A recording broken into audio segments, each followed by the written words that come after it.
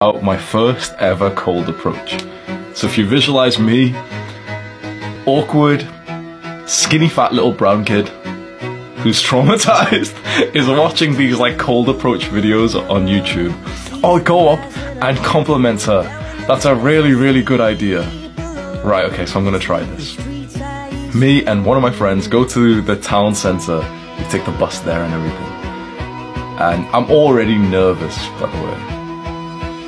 We're walking around, you know, Hamza, there's a girl there. No, she's busy. No, she's ugly, like, she wasn't ugly. Oh no, she's working. No, she wasn't working. Just excuse after excuse after excuse. Finally, it's almost time for us to leave. We've been walking around for like 2 hours like predators, looking for like women to practice on it. I mean, it sounds kind of crazy. I'm only 16, okay, so it's not that bad, but eventually I'm just thinking like, I think I'm just gonna do it. My friend has walked up a little bit and he hasn't even realized that I've slowed down.